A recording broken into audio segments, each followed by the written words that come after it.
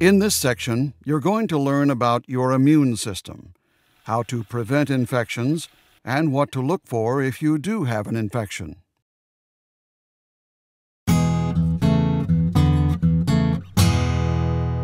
You have 5 different types of infection-fighting white blood cells in your body. Neutrophils are one of those, and they make up about 60 to 70% of your white blood cell count. They are the main defense that your body has against infections. When those white blood cells are decreased, it is called neutropenia. This simply means that you have a low white blood cell count and are at increased risk for infections. You will hear the term ANC, which means absolute neutrophil count. ANC is the measure of neutrophils, a specific type of white blood cell. When your ANC is less than 1, you are neutropenic. Chemotherapy, radiation, certain cancers, and some medications can cause neutropenia. Bacteria and viruses that a healthy person would normally fight off can make you very sick. There are certain steps that you can take to protect yourself from infections when you're neutropenic.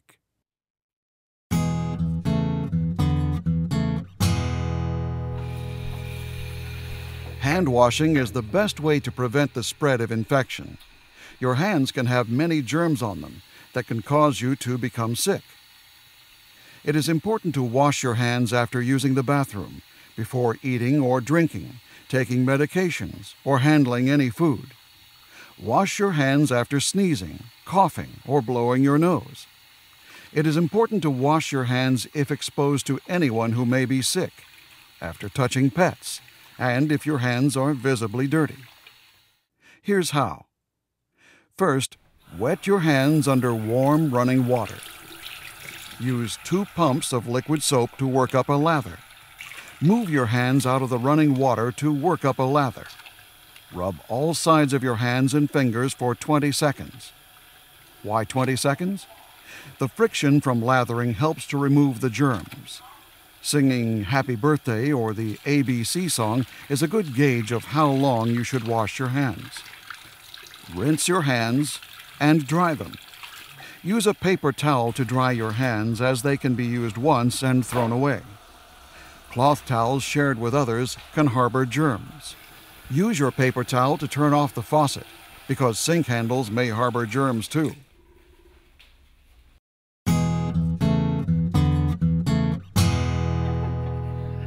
You will have to be very careful during the time you are in treatment. Your body is working hard to recover and needs to be protected from germs and dirt. The extra steps you take to protect yourself from common germs may lower your risk of getting an infection. You will hear over and over again that the most important step you can take to protect yourself from germs is to wash your hands. In addition to hand washing, there are other steps you can take to protect yourself. Listen, I'd love to have you come over.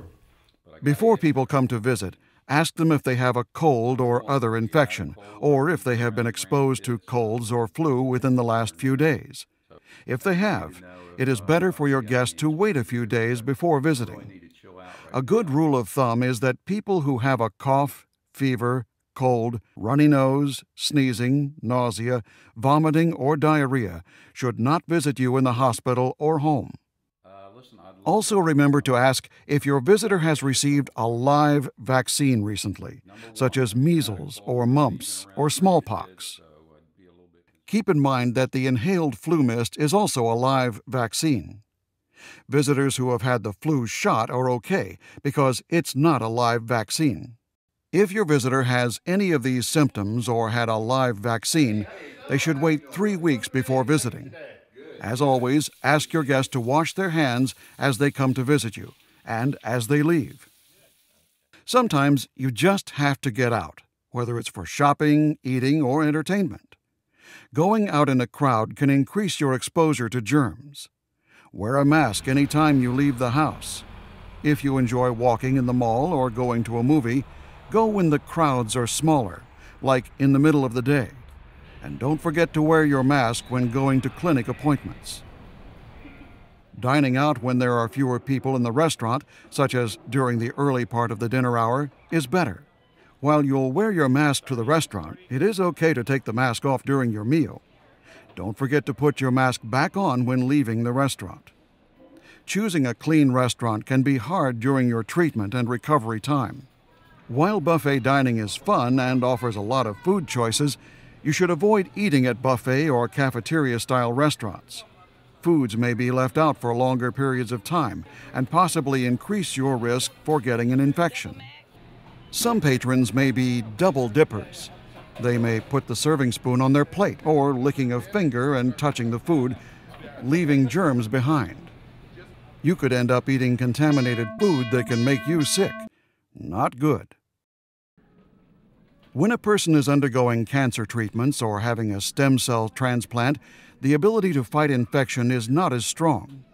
Touching the cat litter, changing bird cages, cleaning fish tanks, handling pet feces or poop can expose you to germs. Have someone else handle any pet feces and bathe or clean up after any animal. It's okay to pet your cat or dog. Just be sure to wash your hands afterwards. Avoid all contact with reptiles such as turtles, snakes, or lizards. This is your time to take a break from daily household chores. Have someone else do the everyday house cleaning or yard work for you to avoid dirt, germs, or mold. If you must, you can make your bed or do your laundry. During the treatment process, chemotherapy or radiation can cause your skin to be dry and flaky.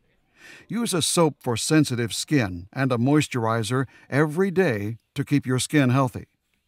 Protect your skin by applying sunscreen before going outside, wearing protective clothing such as a hat and longer sleeves, and staying out of the sun during the hottest part of the day. Your mouth may become sore or tender during this time. Some of the steps you should take to protect your mouth include brushing your teeth twice a day. If your platelets are 50,000 or less, a toothette should be used. A toothette is a sponge on the end of a stick that can be used with a mild toothpaste or with a little package of tooth cleaning liquid that comes with the toothette to clean your teeth and tongue. Throw away the toothette after one use.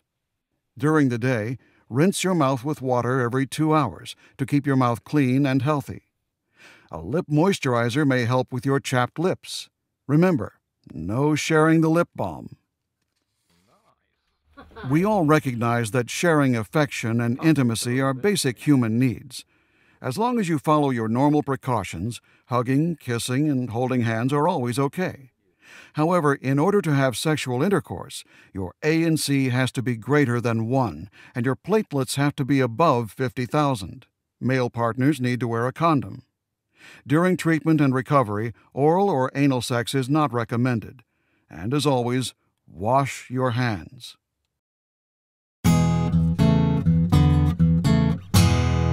Recognizing the signs and symptoms of infection is important. Here are some signs that you may be developing an infection. When you are neutropenic, fever and chills can sometimes be the only sign of an infection.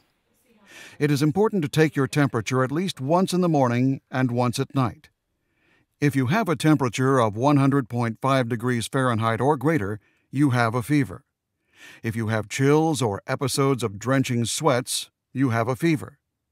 Take your temperature and call the clinic immediately. Check your central line site daily. If you see redness, swelling, or drainage, you may have a central line infection. Call the clinic immediately. Burning or pain with urination, urinating more frequently than normal, having the urge to urinate but nothing comes out, or noticing blood in your urine may all be signs of an infection. Call the clinic immediately. Nausea, vomiting, or diarrhea that lasts for more than 24 hours can also be a sign of infection. Call the clinic immediately. If you have sudden difficulty breathing, you may be having an allergic reaction or another problem with your lungs. This can be very dangerous. It is really important to call 911 immediately, not the clinic.